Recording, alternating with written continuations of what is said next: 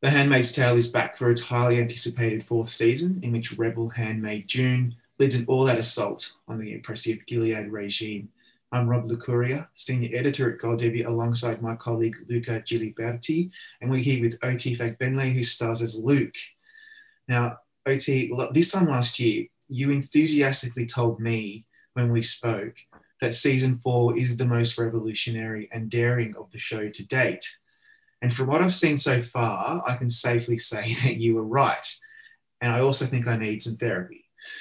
I would like to know how you describe season 4 now, and how would you also describe Luke's mental state?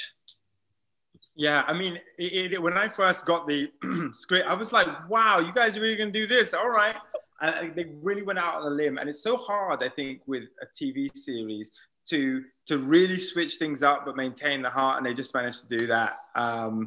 And, you know, nobody gets out of Handmaid's Tale unscathed. You know, all the characters are going through a terrible trauma, and I think Luke is no exception to that. You know, his wife and child are in mortal jeopardy, and so is his sanity. And we really get to see Luke be put through the ringer on this in a completely different way than other seasons. And to me, behind all the sorrow and simmering rage that consumes Luke, there is a sense of nagging guilt that is constantly weighing on him. After Moira asks him whether he wants to attend a vigil for June in this season's third episode, he even says that he considers lighting candles completely pointless in light of June finding herself in captivity in Gilead. So do you believe that he partly blames himself for the suffering that June and their daughter Hannah have endured in Gilead? And if so, why do you think that's the case? It's a great question. I mean, can I say first of all, Luca, as a person with a different surname, your surname is genius. I love it. It's brilliant. I'm just loving that. But yeah, you know what? There is such a sense of incompetence, I think, within Luke, that he can't do anything. You know, he's not Rambo. He doesn't know how to kind of like 24 it and, you know, go down. And he's just a normal guy. And I think that's one of the reasons people relate to him, because it's just like, what would you do if you had an entire nation holding your partner and child captive? And so he feels a great sense of incompetence, but also he just wasn't active enough early. He saw the early signs, like we do today when we see the signs on the wall about anything from, you know, climate change to anything, and we procrastinate and we push to later, and someone else will deal with it and it'll be okay. And he's paying the price for that, and he's reminded of that every day. And in the same conversation between Luke and Moira, Luke also asks Moira whether June chose to stay behind, fully aware that she was very likely going to get caught. So would you say that part of Luke's rage is directed at June for staying behind? I mean, you know what? They say that depression is just anger inverted at oneself. And I think he's probably more sad than angry in a way, because she has chosen a couple of times to stay, you know, like that's not like even, you know, she did make that choice. And I think a lot of times the thing that makes us most uncertain as human beings, most anxious as human beings, is uncertainty, not knowing. And we sometimes fill the void of our ignorance with our worst fears. And I think that's what Luke has done. He's like, all the nagging worries about what may be are the reality that he lives in. Yeah. You know, we've been saying for years how the show sails really close to the wind when it comes to real life parallels. And we thought maybe at the end of the Trump administration, we might have moved on from that. But it appears that with, you know, January 6th, it reminded us how fragile democracy is. And now we're living in this world where there are two realities, it appears. There's one side of politics that believes in facts, and the other side of politics has come up with their own alternative facts. And it just kind of makes me realize, you know, Gilead is not necessarily that out of the question. We're a few steps away from a world in which, you know, things like that could happen. What are your thoughts on that, given that you are playing a character who is in the middle of it, and it could be a reality? I think that there is enough terror and just awful iniquity in the world that we currently live in, that we don't even have to prognosticate into like will there be a Gilead? Right now, there are people dying of starvation. There are people who are the subject of terrible abuse. There's children who are the subject of terrible abuse. And we are also facing like climate disaster and the pandemic. You know, there is enough here for us to go, we should be, you know, I don't believe in living in fear, but there's enough motivation for us to kind of go, hey, look, we've got to drastically and unerringly and with urgency change the current situation for a lot of people.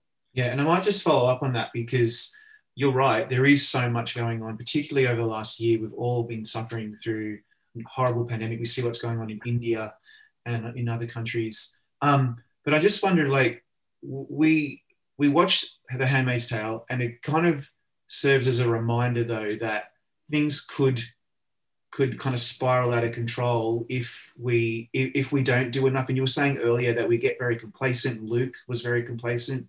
Do you feel like the show is a good light bulb moment for people when they're watching it to realize that, you know, we should be more active in climate change and poverty and all the other issues? I think one of the reasons why, you know, we're in season 4, and I think the first episode is like the most watched episode on Hulu history, is because it resonates with people in lots of ways. And so for some people, that's gender inequality and patriarchy. And some, it's kind of like the battle between the haves and the have-nots. And I think for other people, it's a calling as to what happens if we are too complacent with our future, if we take our future for granted.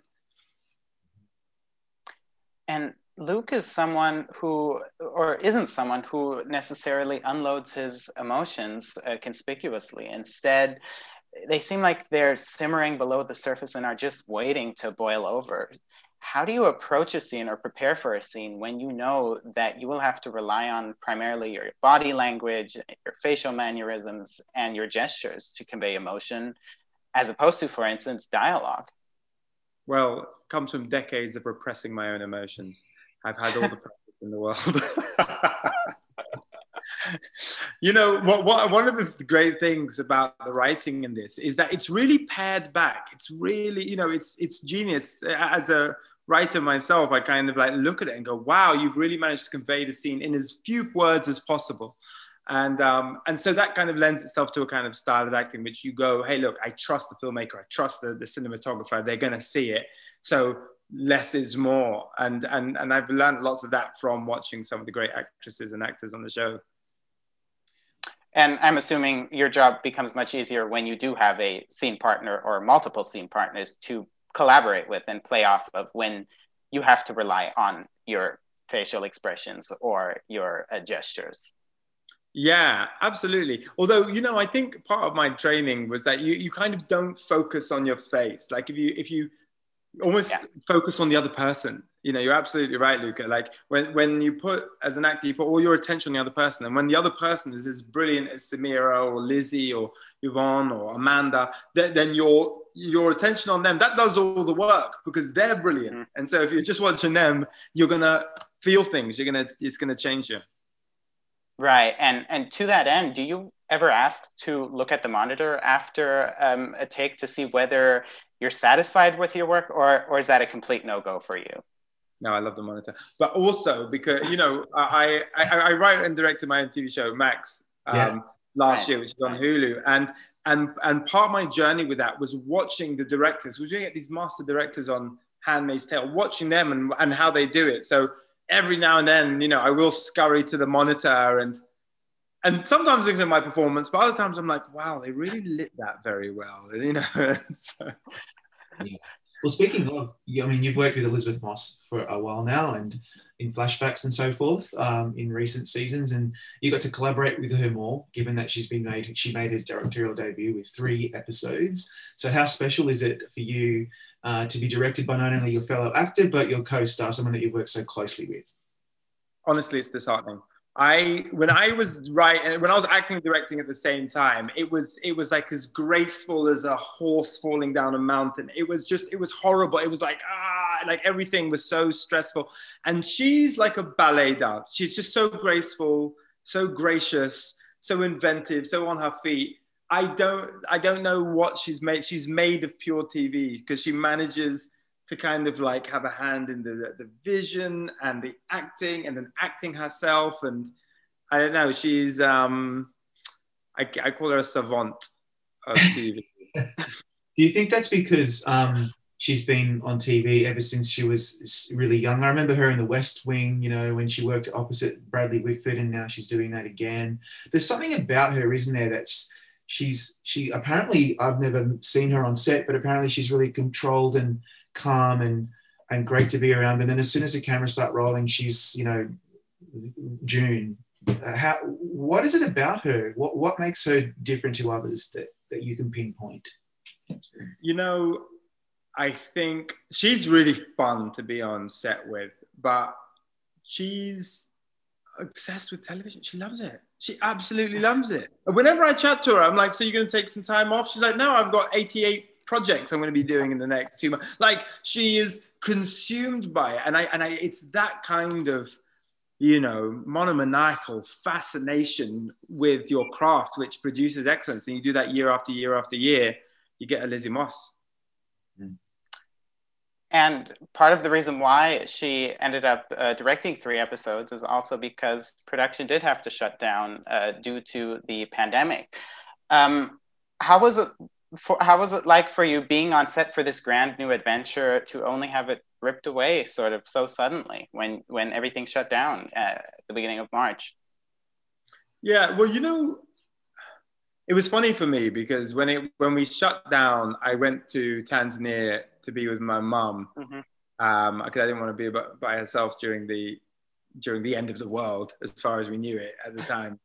And to be honest, it was a really special time for me to be with my mum and my niece and nephew. I was homeschooling them, and you know, I know some people went through such a challenging time, but for me to be with my family during that time was just really special. So in a way, yeah, it was tough losing the show and all that, but I'm so grateful for that opportunity. Yeah, and it turned out great. You also have a lot of exciting projects coming up. So you're currently in Atlanta, I assume, shooting the Showtime anthology series, The First Lady, in which you're playing none other than former US President Barack Obama alongside Viola Davis. I know you can't talk about the show, obviously, but just briefly, what has been the biggest challenge about playing President Obama? To be honest, you know, I just have to play like one of the most charismatic, articulate, intelligent, charming people of all time. What's stressful about that? I mean, you know what I mean? What could there be possible? He's just one of the most beloved people on the planet. What on earth could be stressful about that? I'm sure it'd be fine. I mean, opposite one of the most, you know, huge talents that this world has ever seen in the acting. What could be intimidating about that? You know, easy is what I'd say. It's very. And you know what? Like, Luca is probably Viola Davis's #1 fan, by the way. That's a whole other story that we'll talk about. For good reason. Yeah, but when I saw that you were playing Obama, when I saw, like, I think I saw it on Deadline or something, I was like, oh man, that's something. Like, firstly, what an opportunity for you to be able to play someone like him. But he's so recognizable, the voice, the mannerisms, the way we just know him so well. Like, was there anything in particular that was stressing you out when you were preparing to play him? Everything about it is stressful. But I would say this, that in some ways, one of the things that I kept on looking for when I was doing my research on it was like, what is the footage of him when he's not aware that he's being watched? Like, what are the photographs of him when he does?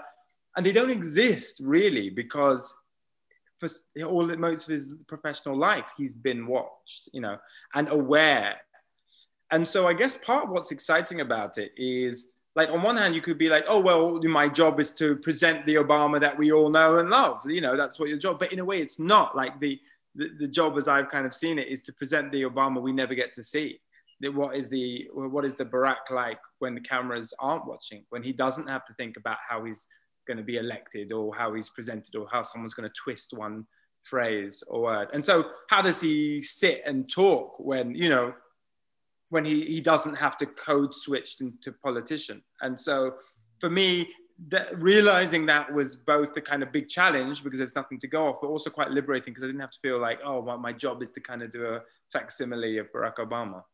Yeah, that makes a lot of sense. I'm so looking forward to it. Now, we were very respectful about the First Lady project. We didn't want to have the details. However, for Black Widow, can you please just tell us everything? You're playing Rick Mason. Sure, I'll tell you everything. Just tell us everything, okay? Go for it. What do you want to know? Let's go for it. I want the plot. I want to know what I want everything. Go. Okay, all right. But it's Black Widow. She's. I tell you what's interesting about it, right? Is the character that I'm playing is quite different from the character that I first auditioned for. That's an excuse. And so it's really been so interesting to see the way things have kind of unexpectedly turned. But on the face of it, at least, I'm playing a character called Mason. And Mason, you know, like, I sometimes think, you know, Q in James Bond, or like, you know, like, or like the butler in Batman, like the person who like hooks up so I'm like a teammate like that. I'm a hook up Black Widow with whatever she needs. The difference is there's a little bit of, I guess you call it chemistry, something else going on there. Do you know what I mean? So, so that's fun, you know. And then he's a fun character, to be honest. I mean, like he's quite nice, especially because Luke isn't fun. He's homely, right? Yeah. Find him babysitting your kids. Do you know what I mean? Yeah. But Mason is a lot more fun, and you know, just got a little spice of danger about him. He's good at tasks. I love that. I can't wait. My daughter, she's 13, and that's all she cares about. Black Widow. When is it coming out? So I had to ask that. Finally, before we let you go, OT, we can't talk about the rest of season 4 of The Handmaid's Tale. It hasn't been seen by most people yet. What can we possibly say about the rest of the episodes that you are in without spoiling anything? Like, is there a word, or is there something that you can kind of give us that we can just hold on to for the next few weeks? It'll blow your mind. Your brain will melt when you won't be able. Look, Robert knows exactly what I'm talking. It's a lot. It's a lot, and I guess I would just say don't stop watching, because it gets better and better and more mind melting. You see characters interact you didn't expect to interact with each other. You see aspects of the world you'd never seen before. Season 4, I think, is my favorite season since the first. Yeah, totally agree. OT, thanks so much for your time today. I know you've been busy shooting and working on First Ladies. We really wish you all the best, and congrats on a great season 4. Yeah, thanks a lot. It's always fun chatting with you. See you later, Giliberti.